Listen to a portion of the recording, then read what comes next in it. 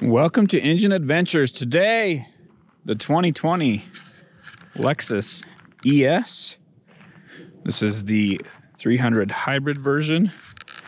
Has that 2.5 liter 4-cylinder engine that is common in a lot of Toyota vehicles. I believe the RAV4, maybe even the Highlander, I think, has that. Anyway, this thing, decent size. It's a little bit narrow, as I'll show you here in a second.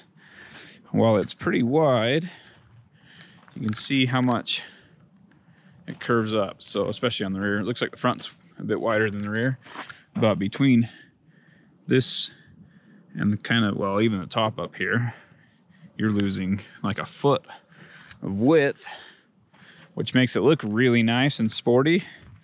But the rear seat headroom it's okay on the outside seats. In the middle, you're almost touching your head, or you are touching your head. Anyway, Lexus with that little blue inside lets you know that it is the hybrid. I've been impressed with this thing. I don't like front-wheel drive vehicles. I don't take cars very often, but I wanted to try this one out. And even though it's front-wheel drive, you don't get any of the harsh bumps out of the front end, no clanging or anything. This thing is super smooth, and I even had a time where I looked down, was going well over the speed limit, and didn't even recognize it just because it was so quiet and smooth. You don't, as you speed up, the wind noise, the road noise doesn't increase that much. So, and it just cruises really well. This one's pretty well equipped. Not like anything amazing, and you'll see there's a few blank switches and stuff, but overall it's pretty good. Let's jump inside, take a look around. All right, so this one does have, I'll have to get out the Monroney in a minute, we'll go over everything, but it has the upgraded screen and sound system, all that stuff. So this screen, I actually quite like it. It's not a touch screen, and that is weird, but it's rather large, and you control it from the touchpad here, and that's kind of, I don't know if you can see that, like a mouse. And then once you get to where the buttons are, it has like a hard click, so you can navigate through the buttons a little bit easier, and you can, interestingly enough, put up double navigation. But audio, your driving stuff, climate control, and then you can have it be the full screen. So, and there are plenty of, I mean, you can mess around with that all day, find all the different options. So I don't know how easy that is to see. Right there, you can see the heads-up display. And I like it. I don't know, it makes it so you just don't have to look down here as often. And as you change the volume, I don't know if you can see that, but anyway, as you change settings and stuff, it'll go through, it'll show it up there on that screen. Like I said, it is the hybrid, so you can show different hybrid views, whatever, that aren't, I guess just that one. And then your normal tachometer is not a tachometer, really. I mean, it kind of is, especially once you get up here in the power, that's for sure your gas engine's on, and as you're at the top, that's, you know, you're going full throttle. With the CVT, it's pretty clear. I mean, the CVT and this keep the engine RPM wherever it is. So if you're full throttle, your engine's going to be at full RPM basically near red line, and it'll be all the way up there.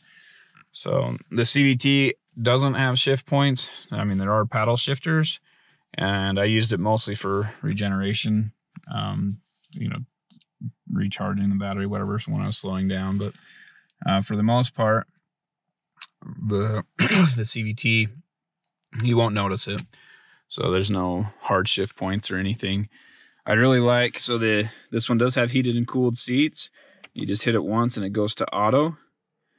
And then I'm going to flip that off because the fan might be too loud, but that goes for both of them. Same with the steering wheel. You can flip it on. It goes to auto or manual. This is the rear window shade right there. So it is power retractable. When you put it in reverse, it goes down. Not a bad feature to have. It's nice. You get a big truck behind you and they haven't adjusted their headlights because they only lifted the front of it. So the headlights are shining right into your windows.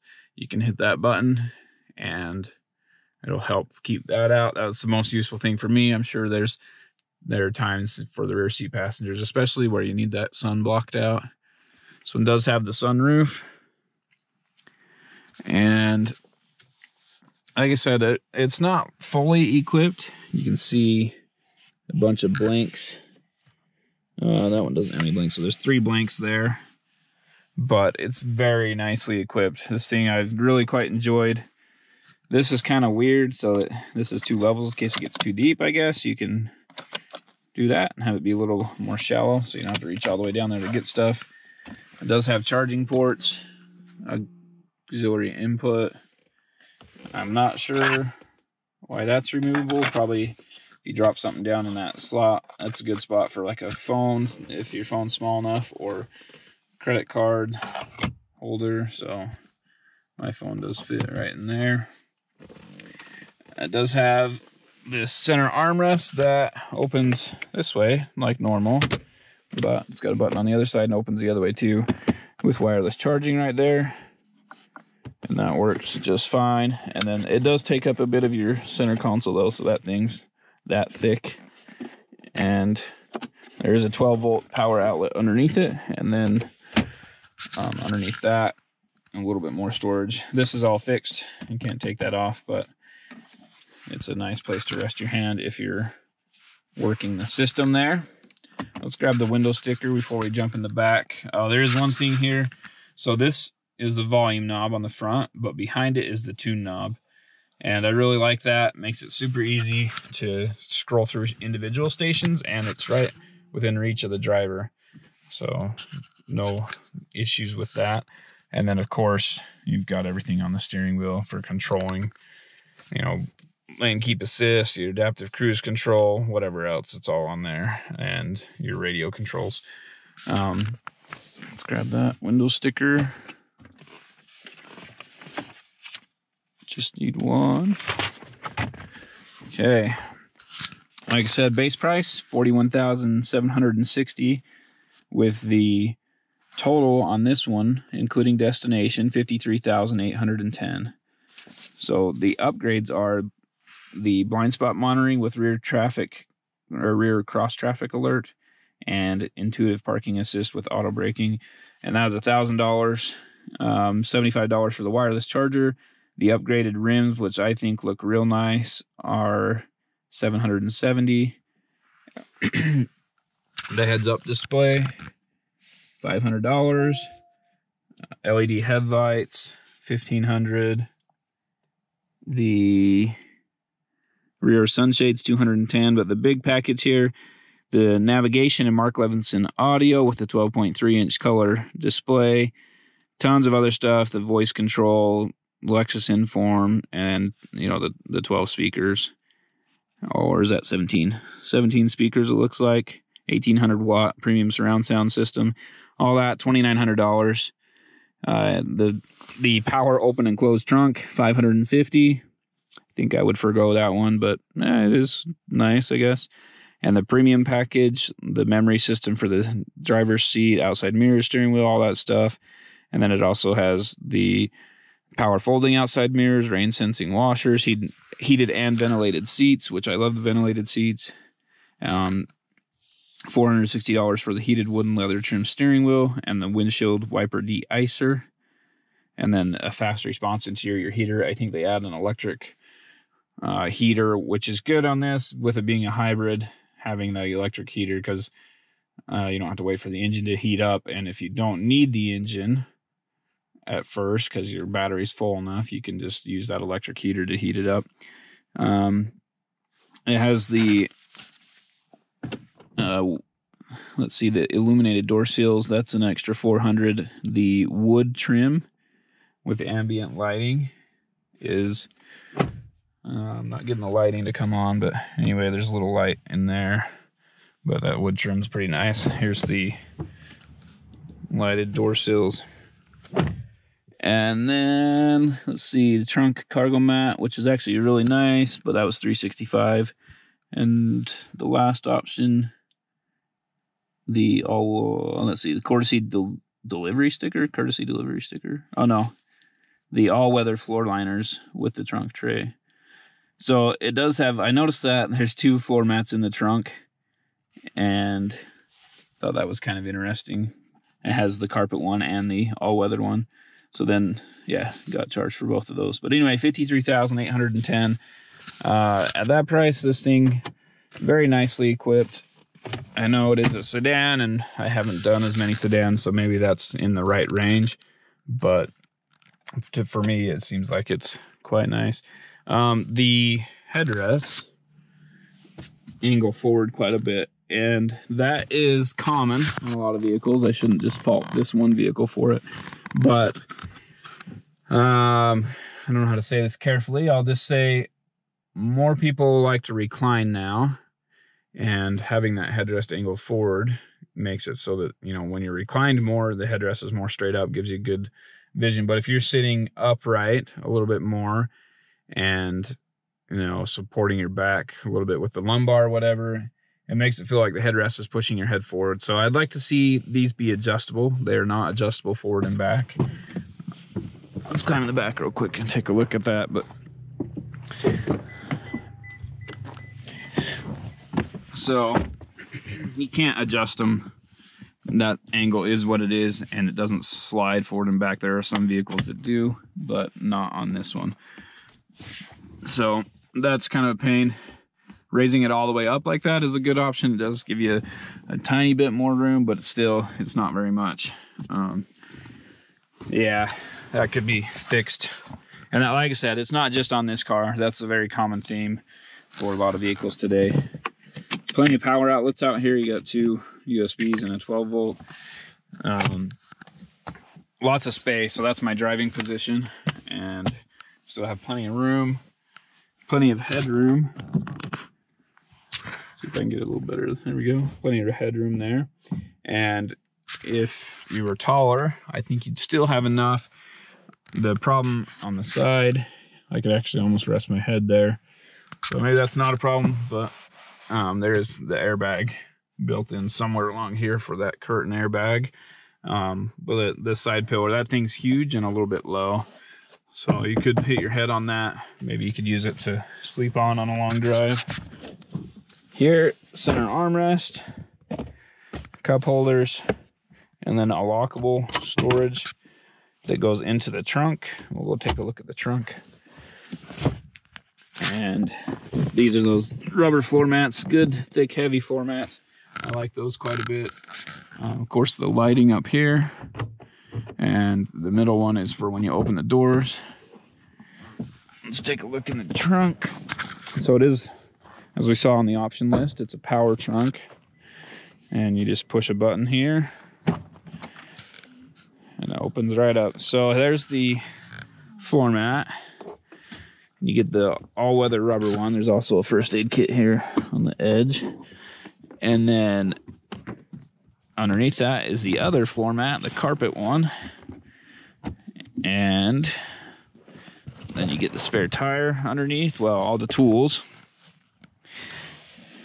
And then the spare tire. So it's kind of interesting to see a spare tire on a nice black gloss rim, but it's not like, I wonder if Lexus, I'll have to look that up, has a rim that looks like that on one of their vehicles.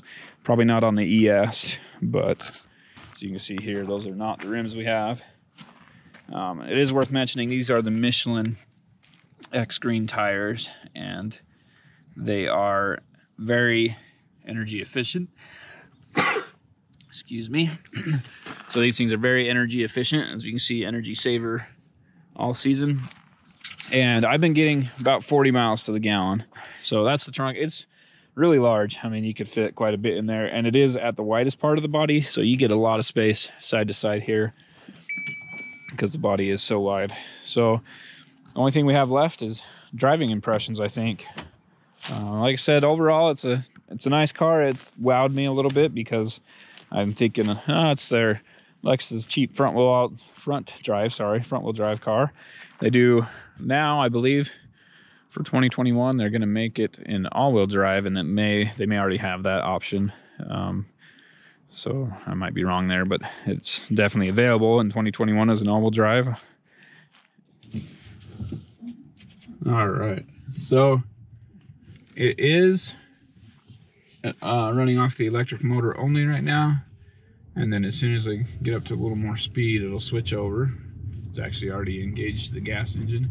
It does have the EV button, so you can make that go a little bit longer before it switches, but I mean, I never really mess with it. Using the EV mode, you get like a mile of electric driving sometimes. I mean, you don't get a ton, and it's, I don't know, it doesn't seem to have much benefit. Maybe if you're trying to be sneaky, but this one does play sounds on the outside, so you know that there's an electric car coming as a pedestrian. So floor it. Traction control came on. And 60. So it's not super fast by any means, but got up to speed pretty easily, and still quiet, so you can hear we're going 40 miles an hour, pretty quiet. And like I said, as you get going faster and faster, it just stays quiet, never really gets that noisy inside. So it does have on the heads-up display, it will read these speed limit signs. As soon as I pass that sign, it brings up the speed limit. I didn't know if it was just using the GPS to figure those out, but I think it's actually reading those signs with the camera and putting the speed limit up after it figures that out. It does have the 3 drive modes: Sport, Normal, and Eco.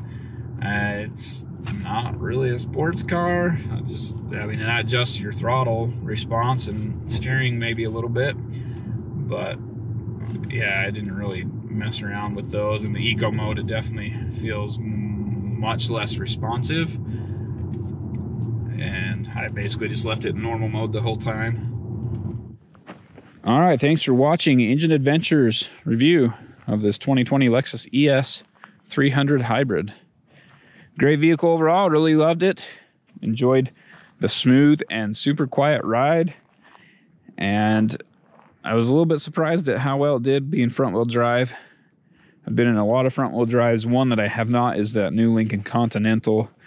It's not really new anymore. It's been out for a few years, but that one is one that I would love to test and compare to this, because this thing was so smooth and quiet at the freeway speeds, at highway speeds, that I just want to see how others compare. This is the quietest one I've been in that's front wheel drive. 50 grand, I think it's a decent price for what you get out of it, all the options and everything, and 40 miles per gallon for something this size, that's really pretty good. I was just under that. It was like 39 point something. But anyway, thanks for watching. If you liked what you saw, be sure to hit subscribe, ring the bell. If you didn't like what you saw, you can give me a thumbs down, but be sure to comment down below if you give me a thumbs down so I know why. Other than that, have a great day.